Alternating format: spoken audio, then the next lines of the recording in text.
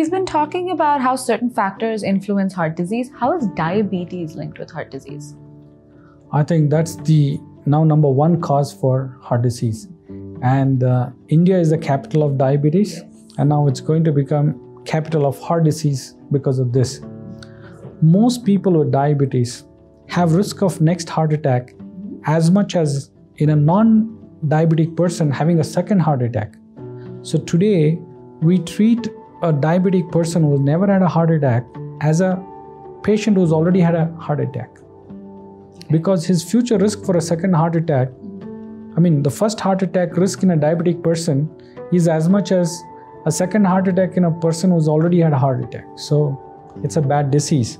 So these people need to really watch out for themselves, have every year comprehensive heart check, including treadmill, echocardiogram, if necessary a CT angiogram, because they are the most vulnerable for heart attacks. It's also safe to say that people with diabetes aren't aware sometimes when they have these heart attacks.